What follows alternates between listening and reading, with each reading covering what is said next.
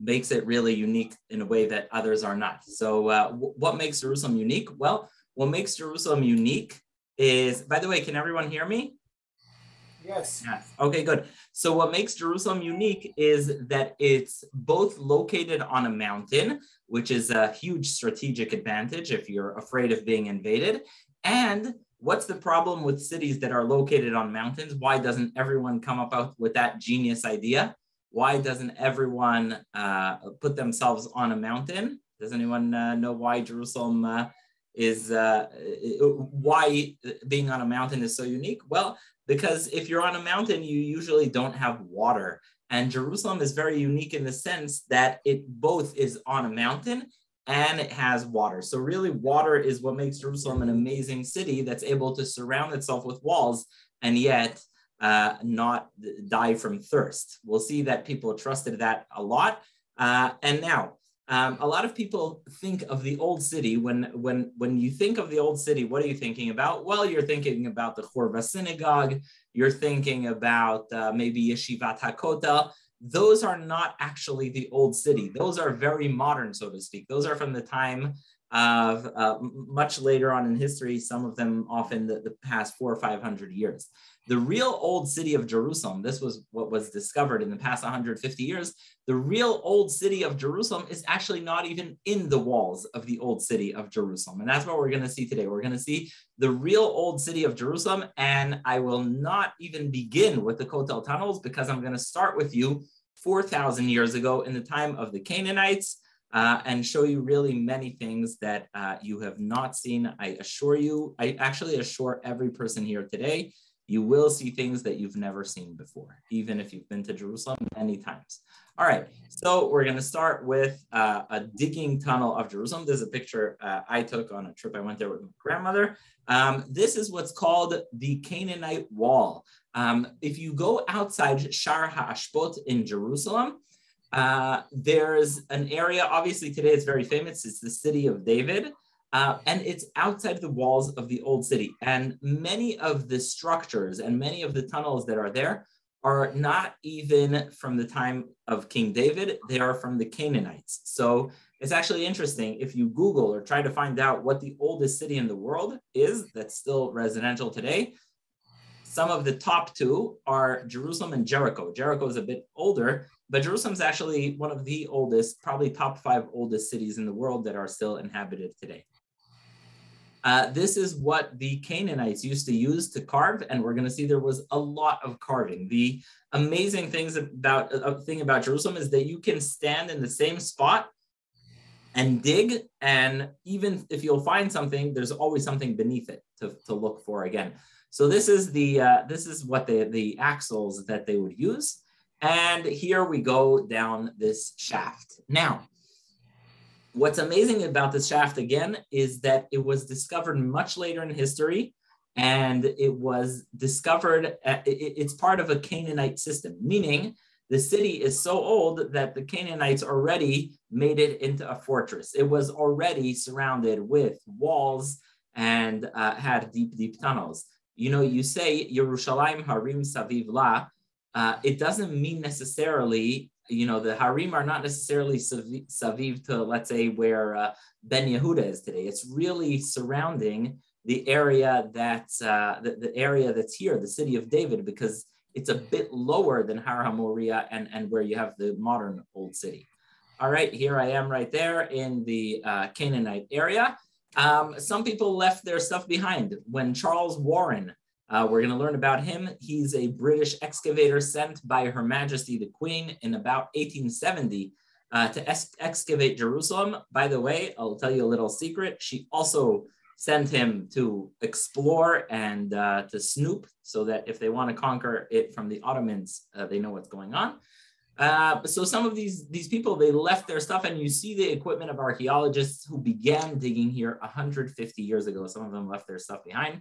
Here he is, Sir Charles Warren. He's a British fellow, and he's the one who really we owe so much of this to, because he's the one who said, I am not going to start digging in the old city inside the walls. I'm going to start digging based on the Bible, close to where the water was going, to the Kidron Valley. And he's really the one who said, guys, you're looking in the wrong places. And he's the one who dug up this shaft. That's why it's called to this day Warren's Shaft. If any of you have seen recently, also there's Robinson's Arch. These two fellows, Warren and Robinson, did a lot in terms of figuring out the preliminary digging. Here's a painting of the what they went out to find those days. So they discovered this whole world under Jerusalem. Now, here's a fantastic pasuk because it really is not read this way by any of the commentaries, but Warren used this pasuk to discover the shaft. So I don't know who you're going with which commentary, but Warren said he looked at this pasuk and he's like, I know how I'm going to find the city. So he discovers it in 1878. It says about King David conquering Jerusalem. The king and his people go to Yerushalayim to the Yevusi. He's told to David is told, the only way to conquer the city is if you remove the blind and the cripple. Now, what city has blind and crippled people protecting it? You tell me. Who do you think has blind and crippled people protecting their own city? I mean, it doesn't seem like a strategy that will work. But because Jerusalem was so fortressed, the only way to come in was through these tunnels. Lemor lo yavo David hena, ve'ilkod et metzudat David et metzudat Zion. By the way, the Metzudat Zion, the fortress of Zion, is not where you have the Tower of David. It's where you have this old city, where city of David is today. He or David. Vayomer David bayomahu kol makeh Yevusi. Anyone who wants to strike the Yevusim beiga betzinor. Now, tzinor usually means a tower or passageway, but I don't know honestly how this is translated in the King James Bible, but Mr. Warren looks at the Bible and he says, there's a shaft, there's a tunnel to get into the city. And he goes down this shaft, and to his misfortune, water starts coming up and he's about to drown, and he's holding a candle in his mouth. And he realizes that the candle isn't going out even when the water is rising, and he suddenly feels a breeze from above. And he realizes that not only are there these deep wells, but there's a system of shafts.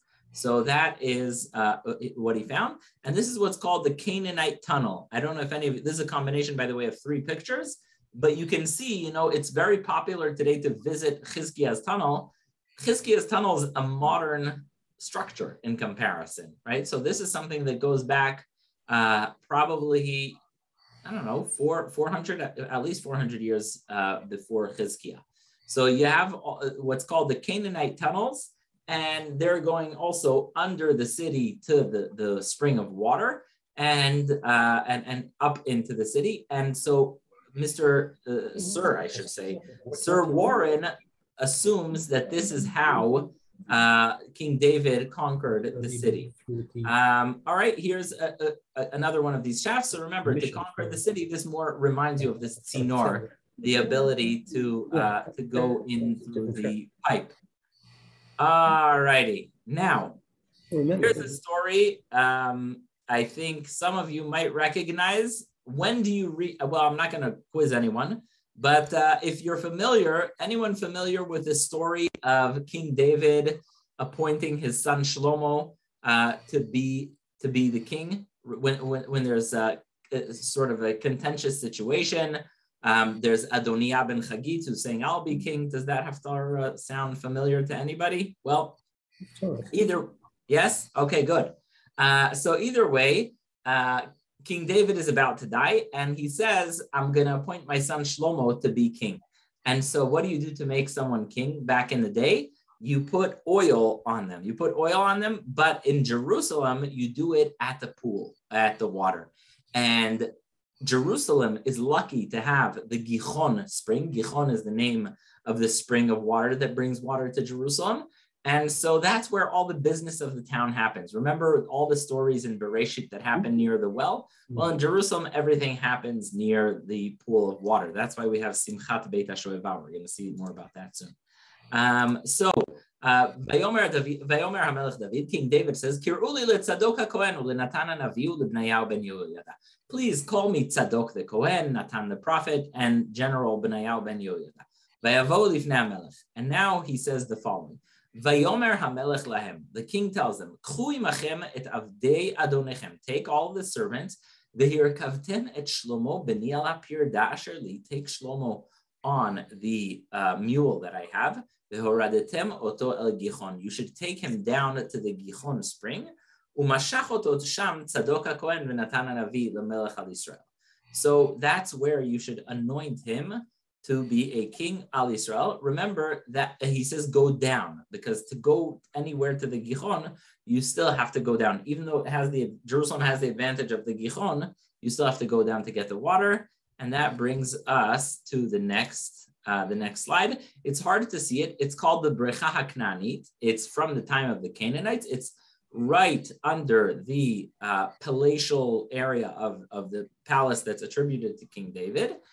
And it's dug by the Canaanites. And so there's no 100% proof. There's hardly ever 100% knowledge in archaeology. We piece things together, but this is called the Canaanite pool. And some say there's a good chance this is where King Solomon was anointed. We're going to see soon that when Chizkiah dug his tunnel, it drained all the water out of this. All right. Now here's a good visual of why I was telling you that the old city we have today is not even the old city. So if you see the topography here and you see what's going on, the top here is the Beit HaMikdash. In fact, when King David had this area, it was not even very much walled from the city, from the north, meaning the city was most vulnerable from the north. So quickly, let's take a look here. So we know. So this, by the way, for those wondering, this area called Hagiva Ma'aravit or Har Tzion, this is where the old city is today. Then you have this valley. Anyone ever go to the Kotel and have to go down the stairs from the old city? Anyone ever go down the stairs from the old city to the Kotel? Well, that's because you're going down this area to the valley. The Kotel is basically the valley that is right before the actual old city of Jerusalem from the time of the first temple. And so this city of David is under the Beit HaMikdash to the south. And you have on the eastern side of the city, the Gichon spring. And back in the day, you're going to have to know this later when we read the story of Tzidkiyahu. Back in the day, the spring would go in here, actually very convenient, and pour into this valley. So you were able to plant all your grapes and your whatever you wanted to plant, you would plant in this valley on the east. So that is, and the water would come down here. Oh, sorry. The water would come to the Shiloach pool. So you had the Shiloach pool at the south, you have Nachal Kidron. All these places are mentioned many times in the book of Melachim. During the second temple, the old city included also, the whole city of Jerusalem included also the western side. All right, now we skip a few hundred years forward, past King David, King Solomon, the days of Chizkiyahu. Chizkiyahu does something, by the way, if you look at the Gemara, the Talmud, the rabbis criticize him for this, but King Chizkiyahu is a very good guy, and he sees that the king of Ashur, the Assyrian king, who has, by the way, already decimated the northern kingdom of Israel, he hears that he's coming to Jerusalem. Now, what advantage does he have that Israel didn't have, that the northern kingdom didn't have? He has the walls of the old city. But he says, look, if they come and the spring of water is outside of the city, then they'll just be able to park there forever. And so he decides to do something that changes history and changes the very physical geography, topography of Jerusalem. So Vayar Chizkiyahu ki ba Sancheriv ufanav lamilchama al Yerushalayim. Chizkiyahu sees that Sancheriv is coming and he's headed to war on Jerusalem. Vayivaatz im sarav vegiborav listom et meimei ha'ayanot asher michutz la'ir. He speaks to his heroes and he decides to plug all the city springs, all the springs of water that are right outside of the wall. Vayazru, vayikavtzu amrav, all these people gathered with him. Vaystemu et kol hamayanot, they close up all the wells, that all the springs, I should say. V'tanachal hashotef betoch haaretz. And now here's a word that's critical. It's a very, you can hear the spirit, you can hear the heart in this. Lemor, lama yavo malchei Ashur umatzu mayim rabim. Why should the kings of Ashur come and find a lot of water? It's very Jewish, right? We always answer with a question. So they explain what they're doing with a question. Why should the Assyrian kings come and find all of our water? Let's plug it all up. Now, the thing is, if you plug up the water somewhere, it has to come out from another place. And this is where the famous Chizkiyahu tunnel comes. He decides to dig a tunnel that will end up inside the city, rather than let the water outside. And this is where you have, by the way, I don't know if there are any engineers in the audience, engineers or architects. If yes, please feel free to let us know. But what he did is, by the way, considered one of the most amazing feats from an engineering perspective. And some of the things we don't know to this day how they did it. There's no knowledge of how they did it, because think about it. You have two groups digging from two sides, opposite sides, in the most, in rock, basically. They're not even digging through dirt. And they meet each other in the middle. So can you imagine such a thing? Can you imagine such an engineer? Imagine someone digging a subway from two different directions and somehow meeting exactly in the middle. It's very hard to understand how they did it, not to mention also balancing the levels of steepness in terms of accommodating the water. So that is Chizkiyahu's tunnel. It is mind-boggling because it really, it's just an incredible feat from just a logistical perspective. So here is Chizkiyahu's tunnel. They start digging, and in the middle, does anyone, by the way, know what's up here on the screen? In the middle, they see this. And it is one of our oldest artifacts. And believe it or not, it's not only for the Egyptians that empires stole archaeological artifacts. We also had people stealing from us. And that is, it's called Chizkiyahu's tablet. It was stolen by the Ottoman Empire. It is sitting today in Istanbul and was in the news recently because Turkey said that as a gesture of goodwill, they may return it. I'm not betting a lot on them returning it, but that's what they said. And it's in the middle of the cave. The engineers and the people who are digging suddenly realize that their bet came true. And that is that they're about to see one another. So if you go now to the place in Israel, they have a replica. And it says, if you can read it in this place, where you're standing, used to be what's called the Shiloach writing, 2,700 years ago, b'tkufat HaMelech Chizkiyahu. So this is a replica in Jerusalem of King Chizkiyahu's tablet. And here's what it says. By the way, it was not easy to figure out what it says. That in and of itself was something. But you can feel the emotion in these words. You can really think about the excitement. Again, let me just, I'm going to show with my hands just so everyone understands. Just realize that you have two groups who are digging in the thick of the rock under extraordinary time crunch because the war is about to come. And they're digging in the direction of one another. And there are so many ways they can miss each other, to the right, to the left, up, down, angles. And they suddenly, after days of digging, they hear in the midst of this digging, deep down in the ground, they hear the axes of their friends, of the other team, so to speak. And they're overjoyed because they realize that it's gonna work. I'll just tell you guys another interesting thing that we don't know until this day. Nobody knows to this day how they were able to do it and keep a fire on where there is no other passage for air. So nobody knows how they were able to have the breathing, the light, all that going in a place that's in the depths of the ground with absolutely no entrance no ventilation systems. So that's another mystery. One mystery is how they got to each other from an engineering perspective. The other is how did they dig without flashlights? There's limited oxygen down there. They all need to breathe, and how were they able to do that? So that's another very interesting thing. And here's what they type. I shouldn't say type, sorry. This is what they carve in the stone when they're looking at, when they hear one another. Tama hanikva. This is the end of our hewing and digging in.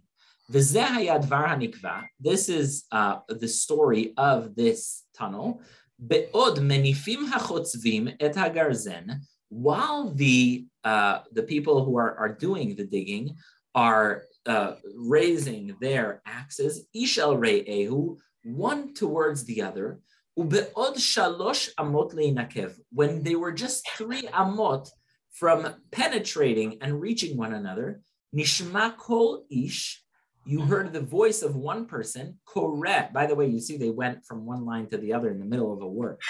Koreh el re'o, calling to each other. By the way, there's a whole discussion of what the next word means in this context. Ki haita zada. Zada usually means like zadon, means intentionally. Betzur miyamin umismol. Uveyom hanikva, hiku hachotzvim ish likrat re'o, garzen al garzen. They had one axe hit the other. Vayelchu hamayim. Now you imagine all the water bursting through. The water went to the source, from the source, El Habrecha, to the pool, the Shiloach pool. Friends, you are looking now at the birth of the Shiloach pool. The water gushed through the tunnel now that the diggers met each other. It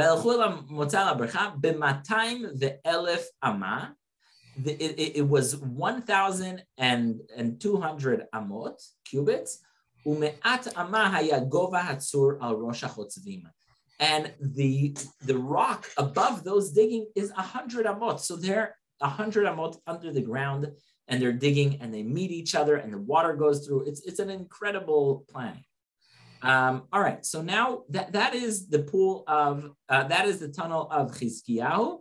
And that leads you out to a pool that used to be inside the city. Remember, they don't want the king of Assyria to meet it. So there's a place called the Shiloach pool. Now, we're going to see soon, this is not the only component of the Shiloach pool. I don't want to be a spoiler, but we're going to see there's a much fancier side to the Shiloach. And yeah, this is the Shiloach. And anyone ever see the paintings of Machon HaMikdash, or the fancy machzorim? Anyone ever see those machzorim with beautiful paintings of the Beit HaMikdash? They have them for Yom Kippur. They have them for Rosh Hashanah, Sukkot.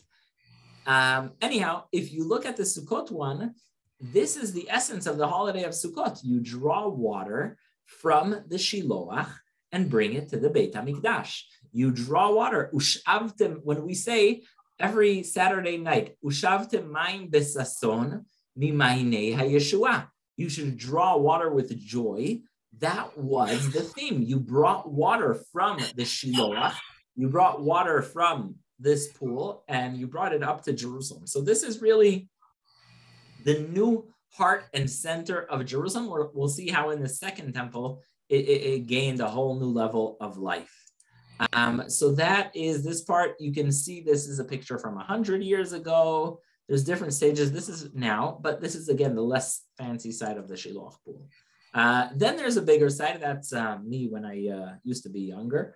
We're going to see that it also served as a source of water. It was built as a pool. You can see already the more round pillars, which are more Greek Roman. It served as a pool for those who do Aliyah LaRegel, and it served as a gigantic area of gathering. All of the people coming with their sheep, everyone coming to Jerusalem would stop at the bottom at the Shiloach. Now, let me ask everyone a question. In the second temple, or at any temple, frankly, why is the majority of people coming to Jerusalem coming from the south? It would appear to me that, right, that's a strange place. If you know the map of Israel, there's not a huge, the biggest source of traffic to Jerusalem is not necessarily on the south. Anyone have ideas of why it would be on the south. This I'll say is a question that struck me just today when I was looking at it. Like, why is everyone coming from the south? But we're going to see a lot of it has to do with the topography, right? So if there's very tall mountains in the north and you're coming from Jericho, or you're coming from, basically, you're coming from let's say you're coming from the Golan, the Galil, you still may want to come through the south just in terms of the way the roads are set, or people coming from across the Jordan. So yeah, but the majority of the traffic is coming from the south of the city. So here's this pool that they would all gather at. Let me just put it back up. Here, sorry. So here's the pool that everyone's gathering at. This brings me to a discovery that was made in the past 10 years. That's the amazing thing about Jerusalem, that with every year that goes by, there are new discoveries. And this used to be called Herod's Tunnel, but it's not anymore. Why? Because there's a new place that was uncovered, and it was covered in 2019. It's very new. It won an award, the Oscar Award for archaeological diggings. I honestly don't know the name of it, but it's called Derech Ovrei HaRegel. Someone made the connection and found that if you dig all the way down, hundreds and hundreds of feet south of Har HaBayit, you'll see the Shiloach, obviously, right? So you might see the Shiloach, and all the way from the pool, the people who were going on a pilgrimage, the people who were going on Aliyah Regel, they were all going up through this path. It's called Derech Olei HaRegel. And so the idea is that you go up and you what do you call it? You organize yourself. I don't know. Let's say someone came from Robert. You came from. Give me a name of a city in Israel you would have come from. Let's say you came from Ashkelon. Oh, perfect. Ashkelon was more of a Plishti city, but there were times the Jews were there, definitely during the Second Temple. So you're coming from Ashkelon. How long do you think it's taking you to walk to Jerusalem with all the sacrifices that you're bringing? So remember, you're not coming on a horse. You're coming with the sheep, right? Weeks. So it's taking you a while. Now, you're not going to walk in to the Beit HaMikdash all exhausted and sweaty and unnourished, and you're not going to do that, right? You're going to want to stop for a moment, relax. You may not necessarily check into a hotel with all of the sheep that you're bringing as a korban, but you're going to want to relax. And that's what you did at the bottom of the Derech Olei HaRegel. At the bottom of this road, you would sit. There was this huge pool of water, truly huge. And that's where everyone would gather. You would schmooze. You would meet your cousin from Akko, and you would meet your other cousin who's from Gamla. You would all gather there to schmooze because you're not going to be schmoozing in the Beit HaMikdash. And you would sort of wash your face, let the sheep drink, and reorganize yourself for this. So there's actually this incredible road which takes you up all the way from the bottom of the Shiloach pool, which is south of the Har HaBayit, and it would take you all the way up. Here's a blend. This is actually, I think, one of the most beautiful pictures I've seen. Why? Because it's a mixture of the painting of what was back then and what there is today. So this isn't a fictional picture. It helps you both understand in terms of what things look like today, and also in terms of what things were like back then. So obviously we all recognize the Kotel here. You can see the Kotel, but you also see what's called today Robinson's Arch. You see that arch, which by the way, you can see still pieces of it connected to the wall. I'll talk about that another time, but that's Robinson's Arch. And this is how everyone used to go up to the Har HaBayit, everyone. Well, except if you're a Kohen and you have, membership privilege. But everyone is going up from the south. You stopped at the pool. You drank, you schmoozed, you ate, you're all refreshed, and now you're going up north.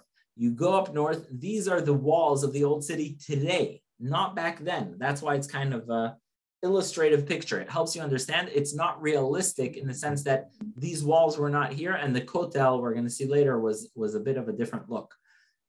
So you're coming up north, you're taking these steps, and you're going over Robinson's Arch. Now this, I don't want to call it the Ben Yehuda of Jerusalem because it's a very holy area where they would sell stuff that you might need for the Beit HaMikdash, but there's lots of merchants sitting here. This is like the, I don't know, what do we call it? The Fifth Avenue, whatever it is, under the arch, that's where we're going to see a lot of the business went on. A lot of it was a combination of Beit HaMikdash business, the people who gave you the change for your money, and the people who would buy korbanot for you, etc. So this is where you meet all your commerce needs on this road. Here you go. Here's another painting, as well as, oh, wow, this is really, truly beautiful. If you could take a look, this is also a blended painting. Take a look on the left. Look at that pool. Do you see how big it is? That pool is in the extended wall that was around the Second Temple of Jerusalem. And then you have a mixture, you have some of the wall that's there today. But you gather at that pool at the bottom, and you get everything you need, and you get all the water you need. And then you begin your ascent up again, I don't want to call it the Midrachov of Jerusalem, but look what it looks like, right? You have shops on your right and left. And we're going to see soon, it's quite a posh area. There's a lot of fancy stuff that is actually still being dug up there. Some of the things that they find there are from 2020, very, very recent stuff on a scope of 4,000 years. 2 years ago is actually great. So this is the Shiloach pool. You come up, and this is called Derech Olei HaRegel. It's a recent discovery. I've never been there, and from this research, I found out there's a lot of stuff I need to do in Jerusalem. All right, here is something they found there. Anyone ever? I honestly, I wouldn't necessarily say I did, but anyone ever hear the term shekel tzori? Shekel tzori is the standard. It's the dollar of the area. It's not the golden standard. It's the silver standard. It's from the city of Tyre in Lebanon, and it is what the half a shekel was, if you were going to be most precise, and indeed it's found in that place. So this is like $1 of those days, a widely recognized standardized coin of silver. Here are things that are dug up on Derech Olei HaRegel. Anyone want to comment on what they think some of these things are? Anybody want to just look how posh and fancy? Anyone want to try and guess or comment on what they think any of these things are? Some more obvious than the other. Robert, we're counting on you again. Well, there's obviously a ring down. Yes, you have a ring with a very fancy stone. And you have then the very fancy stone that was engraved into a building. Then you have on the top left a tabletop, a really nice tabletop. And on the bottom left, you have a bronze lamp. It looks like, if you stand it up, it looks sort of like the lamp from Aladdin. So these are all things that they found literally on that street. So it's a very fancy street. Think about the amount of business that happened there, all the trading, all the people from different parts of the world. Jews came to the Beit HaMikdash all the way from Rome, Alexandria, Syria. So this is really a place that has a lot of stuff going on there. You have the ring. These are also all recent findings. You have the ring, you have the lamp, you have the tabletop, the fancy engraving for a wall. It's a fancy place. All right, now we're going to come to a place that, by the way, does anyone have questions? Because that brings us to the conclusion of that whole segment. I don't know if you noticed, but I took you down both in terms of timeline and in terms of geography, right? So we saw the very top is the city of David, the palace of David. Then you have the tunnels, Warren's shaft. You have eventually Tzidkiyahu's tunnel, Chizkiyahu's tunnel, and the Shiloach pool, Derech Olei HaRegel, the road of the people going up on the Aliyah L'Regel to Jerusalem. And finally, you have the pool at the bottom. All right, this brings us to a place in Jerusalem. Actually, do you have a question? If Yeah. people were going up on Robinson's Arch, what are the stairs on the southern side for? Who went up those stairs? So you know what? Let me bring up the picture so we all understand what you're asking and we can properly look at it. 1 second. Just a half a second. I don't know what's going on. 1 second. Just give me a half a second so I can bring it up. It's for some reason not. All right, here we go. Oh, so here we go. This is it. Here we go. Okay.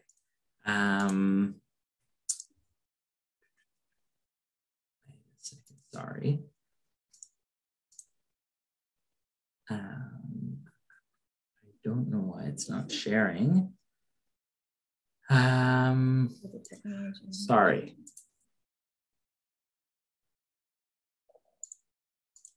All right.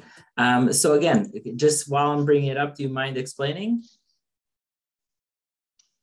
There's a large set of stairs, and there used to be arches, which were entryways into the Temple Mount. Mm-hmm. And I'm wondering who went in there, if you're saying everybody went in through Robinson's Arch. And is that on the northern side or the Oh, my sense of direction is horrible. Right, they're still there to this day. They're still there. So taking a look at this picture, are you able to see what you're referring to? Right. So where your arrow is, to the right of that. Oh, to the you mean the southern wall where you have a lot of yes. Okay. Right. It's not in the picture. Excellent. You know what? That's such a good question.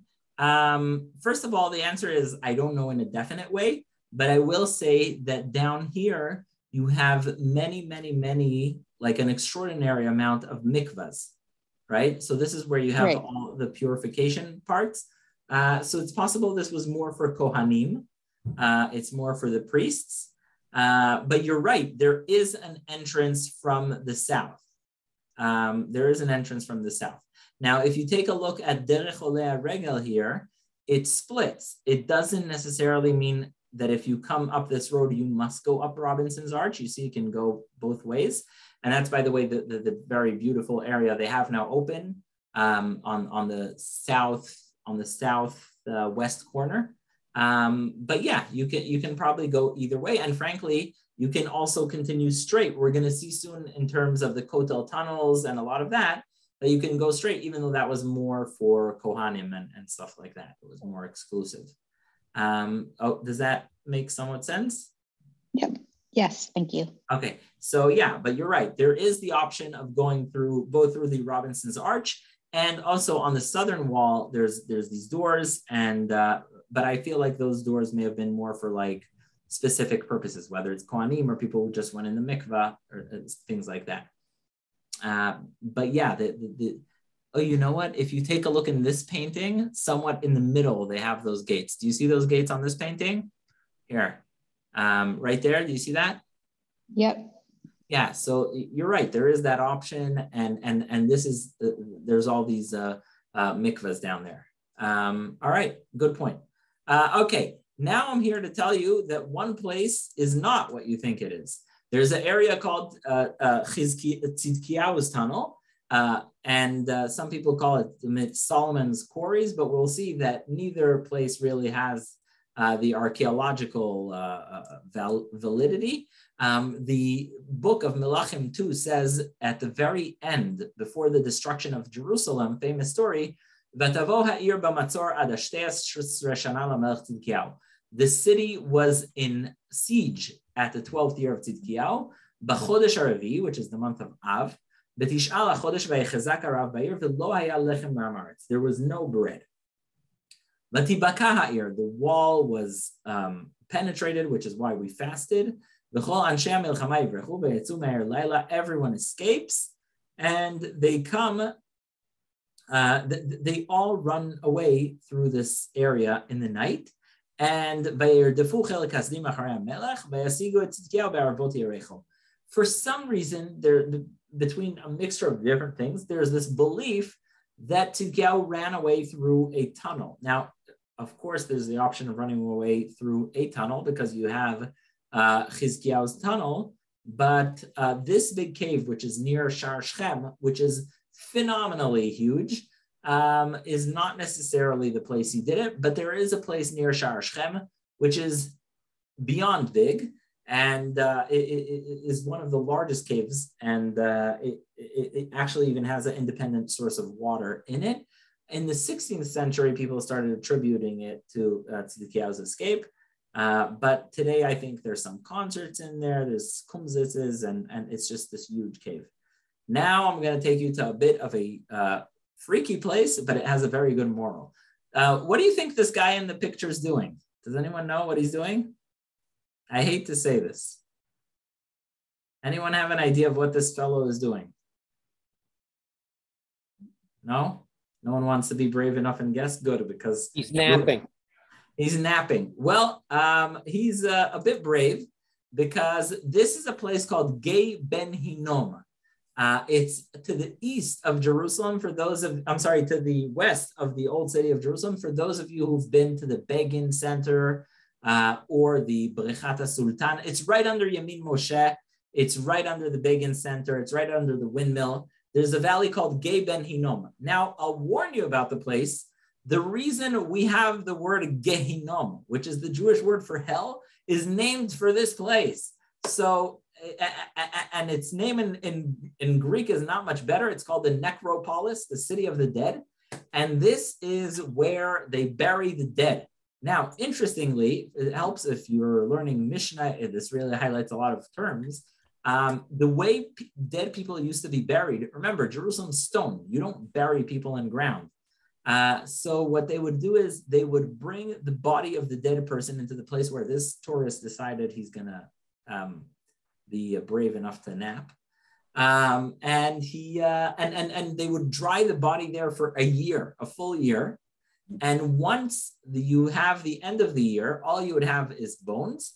And after that, you have what's called likut atzamot, which is a term in halacha, gathering of the bones, meaning they would gather the bones of that person and put them in a cell that had all of his family members. So for example, you have the term, you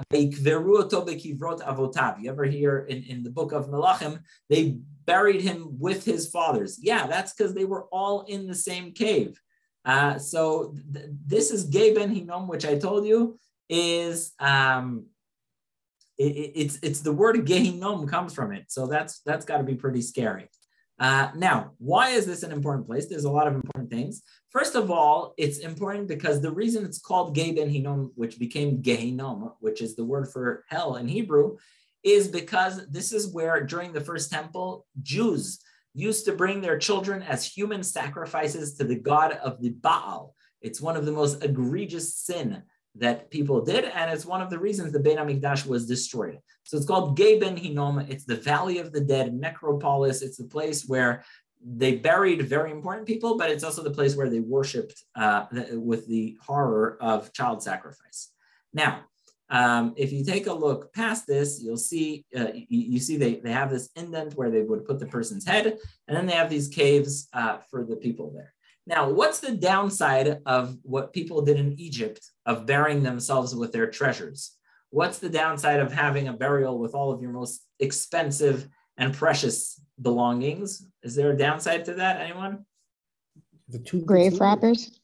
Exactly, grave robbers. So by the time we reach the 1800s, there's nothing left because the grave robbers stole everything, including the bones.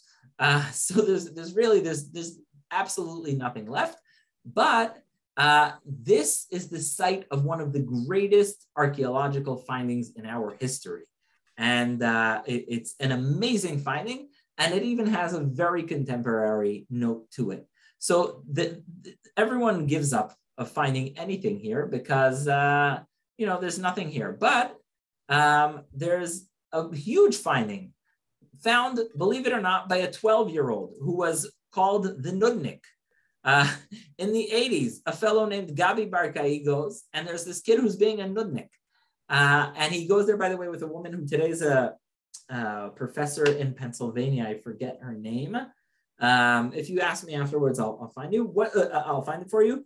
Can anyone make out what it says on this silver amulet, which is the oldest Jewish text to exist?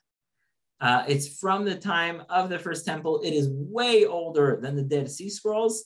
Can anyone, by the way, if you don't know what it says, don't feel bad because it took archaeologists decades to figure out what it said. Does anyone know what this says? Can anyone, what is it? Birkat Kohanim. Birkat Kohanim, yes. It is the oldest Jewish text. Yevarechecha Hashem ve'yishmerecha. Ya'er Hashem panav elecha v'yichuneka. Yisa Hashem panav elecha v'yasem lecha shalom. On a rolled up silver amulet.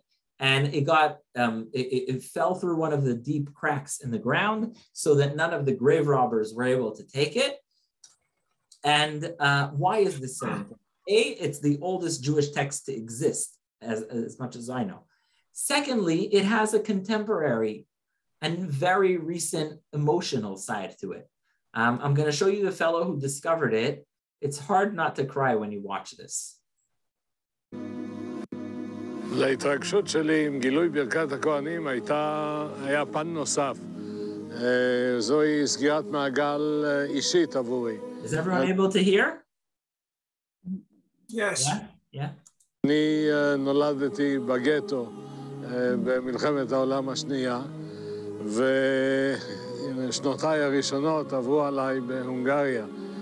והמילים העבריות הראשונות שאני זוכר הן מילותיו של אבי שנהג לברך אותי בכל ערב שבת, כשאנחנו חוזרים מבית הכנסת, במילים של ברכת הכהנים.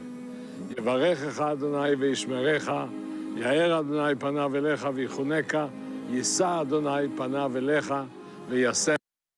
So that is a fellow named, I believe, Gabi Barkan. And did I get his name? No, Gabi Barkai. And he is born, by the way, his name he was born with is Breslauer. He's from Hungary. He's born in Hungary in 1944, and obviously during the Holocaust. And he remembers his father saying to him, the first Hebrew words that he's ever heard are Yevarechecha Hashem v'yishmerecha. He hears it every Friday night. And he then goes on to discover this finding when he's digging there in the late 1970s and then 1980s, helped by a crew, one of which was a nudnik, a 12-year-old child. And he sent him to the farthest place he can because he was bothering him so much. And he said, go over there, go look over there. There was nothing really there. And the kid looked between the cracks. And eventually he finds the stash, which includes this Yevarechecha Hashem v'yishmerecha, the oldest Jewish text we know of. So it's very emotional in the sense that it's both old and you have it as this fellow's father's, the words that he heard from him in Hebrew. Now we come to what I call the modern era. And the modern era is the Kotel tunnels. So the Kotel tunnels are actually very, very modern. And I'm going to try and show you things that you did not know. So we saw the Kotel. Now, if you continue, this is Wilson's Arch. Anyone ever see in the Kotel? By the way, if you want, you can go. There's a camera live on the Kotel 24 hours a day, not 7 days a week, not on Shabbat. But there's what's called Wilson's Arch. Wilson's Arch is in the men's section of the Kotel. If you go into this indoor area, there's this area called Wilson's Arch. You can watch it even right now if you want on the Kotel live camera. And it's discovered also by Wilson and Warren. You can see here Shar Warren. Then you have a room here called Cheder Kodesh HaKodashim, which is the room of the Holy of Holies. Why? Because it is the closest you will ever get to the Kodesh HaKodashim, the Holy of Holies. And there's even a synagogue there named for the first rabbi of the Western Wall, Rabbi Getz. And it is the closest you can ever get to the Kodesh HaKodashim to say a prayer. And that's in there in these tunnels. Obviously, there's a lot of background here. The tunnels were opened with great resistance from Palestinians. They had riots. It was a whole story in the 90s. But yeah, this is that room. Then it goes even deeper. Now, I said I would tell you things that I did not know, and so I'm going to tell you right now. If you look at the northwestern side of the Temple Mount, you'll see the oldest part of the tunnels, and this goes back to the time of Herod. Now, there's a pool here that, believe it or not, is so long that it goes into the basement of a monastery of nuns in the old city. It's a huge area, and it's called the Struthion Pool. And I'm going to show you soon a picture of it. It is incredibly large, and this whole area in general is where the Hasmoneans really built many, many levels. There was above it something called the Antonia. For those of you who read Josephus, the Antonia is right above this. And the reason Herod digs this is to provide his military fortress controlling Temple Mount with water. So this pool is called the Struthion. I'm going to show you a picture of it soon. Not before I show you the largest part of the Kotel. There's a rock here. That's the largest part, the largest rock. It is a 40-foot rock, one part. I can't even, maybe someone here can tell me how much that might weigh, but it is many, many tons. I don't know how they got it. Anyone know? Do we have someone? It's heavy. That's the bottom line. And it just gives you an idea that the reason I'm showing you this largest rock is it's an amazing human accomplishment in terms of bringing it to here. And second of all, it shows you that the part of the Kotel that we see is both a small part of the Kotel and a high part of the Kotel. If you dig under the Kotel, which is something people are doing now, you will see there are many, many layers below. The Kotel used to be actually filled up even above that. They filled it up. Inside it, there's the synagogue. There's a bar mitzvah I was at there. There's a synagogue inside the tunnels called the Rabbi Synagogue. And this is the Struthion Pool. It's a huge, huge pool that used to be filled with water. It's no longer filled with water because when the nuns discovered there's a way into the basement of their nunnery, they got very, very upset and they built a wall and eventually drained all the water. But when Charles Warren went there, he went on a raft inside this, holding a candle, and it's incredibly big. It takes you from the Muslim quarter, it takes you basically straight to Temple Mount, but it's a huge pool. This is the pool now after it's been drained out, and this is the wall they built because they didn't want people coming into the nunnery. And that is, and here's the rock, which is the largest stone, 45 feet. It appears to be extremely big. Here's a person, which just shows you how big it is. So yeah, these are things that you wouldn't have known of, but they are they're in the Kotel tunnels. I believe that brings us to the conclusion of this, but I really welcome any questions, comments, whether it's on the earlier parts, the Canaanites, the time of King David conquering the city, the time of King Solomon being anointed, which we've seen. We've seen also Chizkiyahu's tunnel, the amazing, incredible engineering that went into that, all the way down to the creation of the Shiloach pool, Derech Olei HaRegel, the path of those who go up on pilgrimage, and to the Gei Ben Hinnom, the Katef Hinnom, where they found Birkat Kohanim, and lastly, although with definitely not enough time as much as it deserves, the second temple Kotel tunnels of the Hashmonaim. So that is this, and really any questions or comments are definitely welcome. And otherwise, I think I'll turn this